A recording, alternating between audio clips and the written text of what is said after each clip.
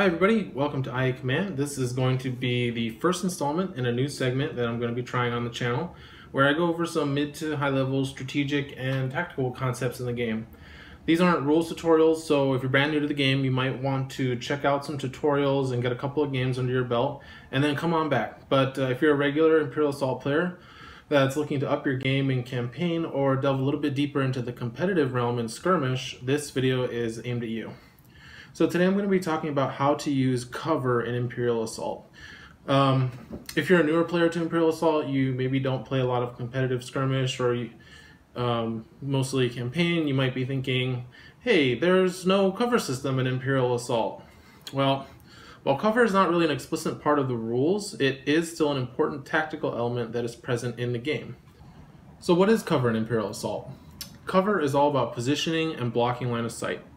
More precisely, it's about placing your figures in spots that are hard for your opponent's figures to see without putting themselves into a bad position and going out into the open. So the basic level of using cover in Imperial Assault is keeping figures out of sight, but positioned so they can pop out and attack, and then move back into their hiding spot where they cannot not be seen. So here's an example where our rebel figures are in a shootout with some bounty hunters. The hunters have taken up positions where the rebels cannot draw a line of sight to them without moving further out into the open, where all the hunters can easily concentrate their fire. So you can see here we've got Han Solo. He cannot see these weak ways because of this pillar is blocking his line of sight. He can't see IG because of this big block of this wall here, and the same thing for Greedo. Chewie can't see Greedo because of the booth here, so even if he tries to move out 2 spaces, he's not going to be able to see past these blocking booth walls. Han can move out, but if he moves out too far, if he moves out here, he'll be able to see IG-88 from there. And you can see the back corner there and this corner here. But now he's only got 1 movement point left, and he's kind of stuck being out in the open. And all of the pirates will be able to just move to shoot at him, move back. So he's going to be kind of in a bad spot where he's going to take a lot of fire if he does that. So the hunters, you can see this is how you use cover as a defensive mechanic or strategy.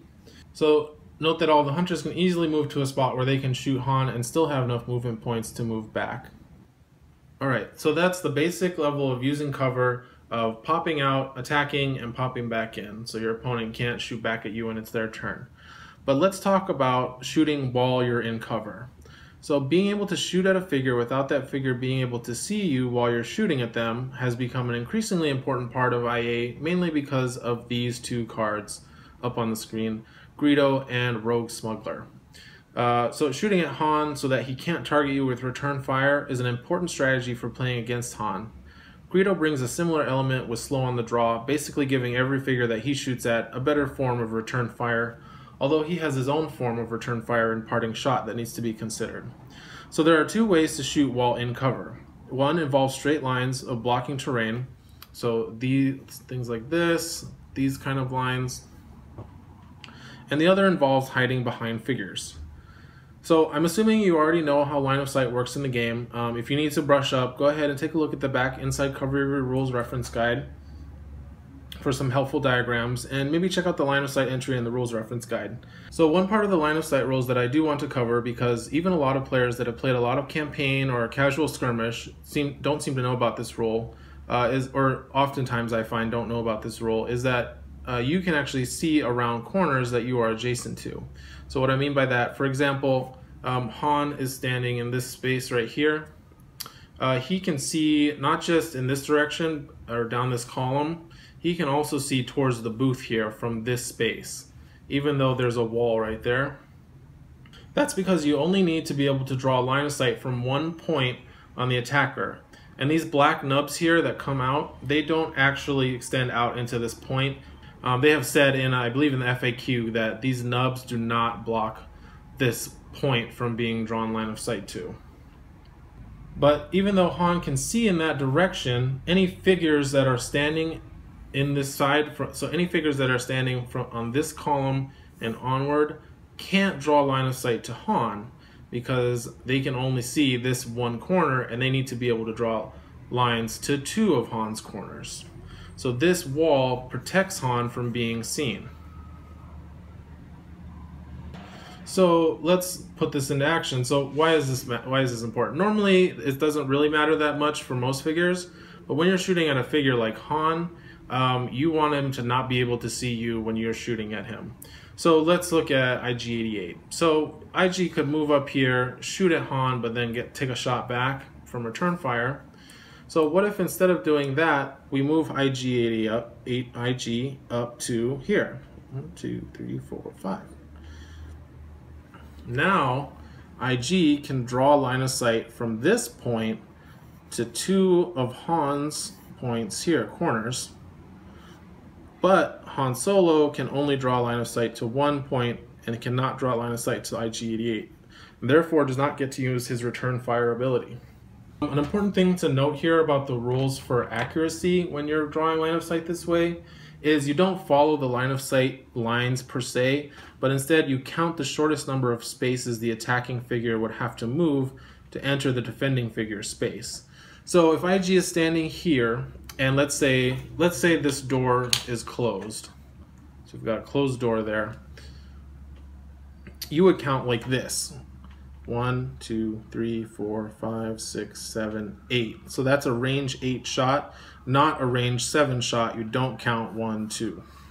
But let's say if the door is open here, this would actually be a range 6 shot. So even though IG can't see Han this way and is drawing line of sight this direction, the closest amount of spaces between the two is actually this way: 1, 2, 3, 4, 5, 6.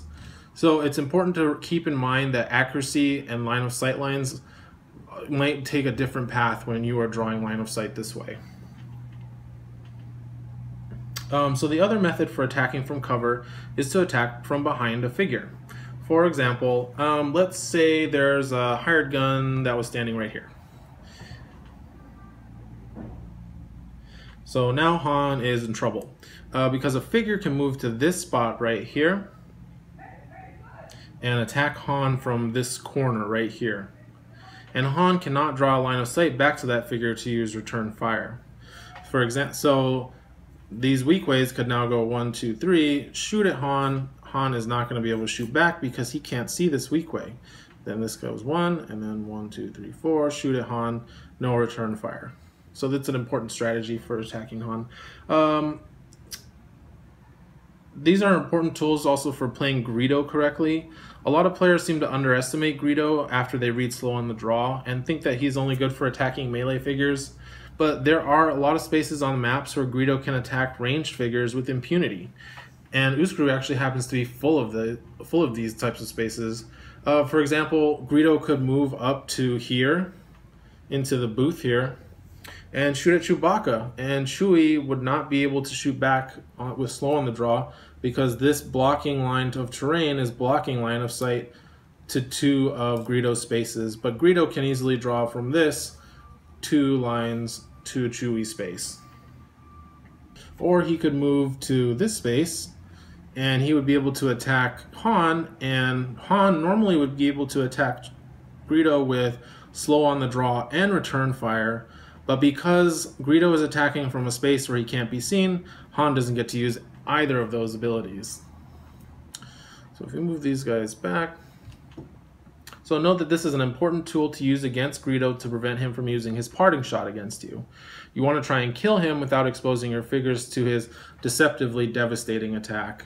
So like this would be a good spot for Chewie to attack Greedo from, so that if he kills Greedo, Greedo doesn't get to parting shot onto Chewie. Do note that parting shot can be used on any target, not just the figure that attacked Greedo. So if you've already got another figure that's in his line of sight, you might not be able to protect that one, but it's just an important thing to note to control where that parting shot can go. So I hope this video was helpful and that you'll be able to use some of these techniques in your skirmish or campaign games.